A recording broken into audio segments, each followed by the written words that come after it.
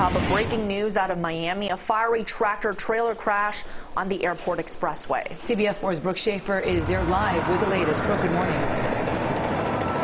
Hey ladies, good morning. All lanes of the 112 still shut down this morning near Northwest 12th Avenue. But for the first time this morning, some of the trucks that got stuck right behind the crash are finally being allowed through. But still quite the mess this morning. A big cleanup effort underway right now as we walk a little bit closer to the scene. As we zoom in, you can see the tractor trailer that crashed into the median early this morning caught on fire.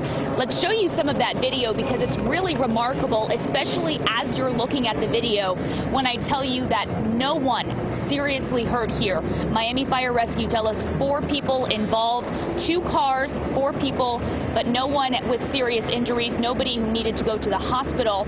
And Francis and Maribel, I actually just spoke with the driver of that tractor trailer. He certainly feeling lucky to be alive this morning. He told me another car was speeding on the shoulder trying to get around him.